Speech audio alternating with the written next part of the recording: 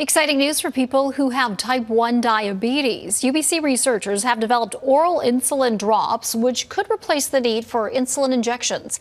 Lead researcher and UBC Pharmaceutical Sciences professor Shidar Lee joins us now with those details. Thank you for being here. Thank you for having me. So can you explain exactly how the drops work?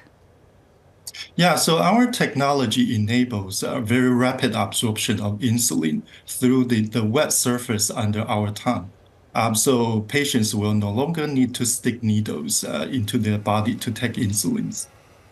Now, I have a question about people who use Dexcom, for example, and monitor their blood sugar levels like that. How would that work in concert with that, or what would that change?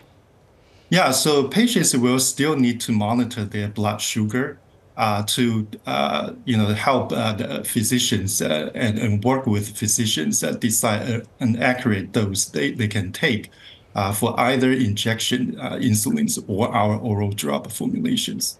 Okay, and that is a good point too. How many drops do you think people would need, or does it depend on what their blood sugar level is?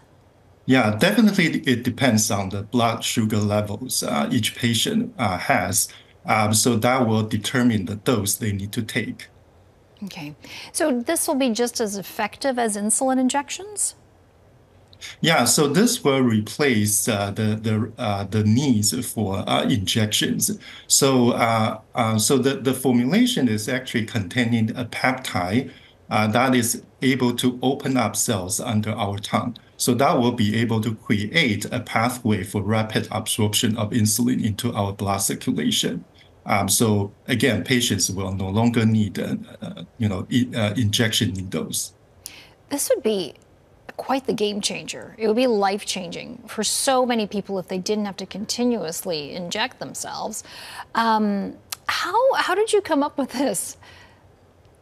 Yeah, so it's coming from a basic research in our lab. So we are trying to deliver larger molecules into cells. And so we have been trying different so-called cell-penetrating peptides to open up cells to allow this very efficient penetration of larger molecules such as insulin or monoclonal antibody. So we have screened many different peptides and discovered this particular peptide that is working really well. So it's actually a byproduct from fish. And then right now the lab is trying to optimize the structure of this peptide so that we are hoping to get even more effective peptide to help us deliver other larger molecules like insulin or other peptides more efficiently. Okay. Now, this is in particular for type 1. Can this benefit type 2 diabetes patients as well?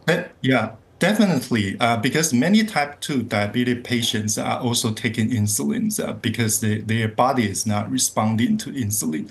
So they need external source of insulin to help them control their blood sugar. So this formulation will also help them. Do you think this idea of using these peptides, can it maybe help with other medical situations? Yeah, definitely. So in our lab, we are also using this peptide or its derivatives to deliver other types of drugs, such as Ozempic, which is another blood sugar controlling drug, and also has some weight loss functions.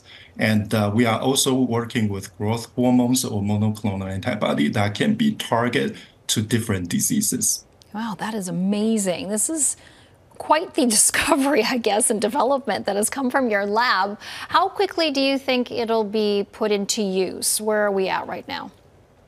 Yeah, so right now we are trying to scale up this formulation to clinical grade, and then we will do large-scale safety and efficacy studies in preclinical model. Then we will be ready for human clinical trials in 2 years, and we are hoping to launch this product in 5 years.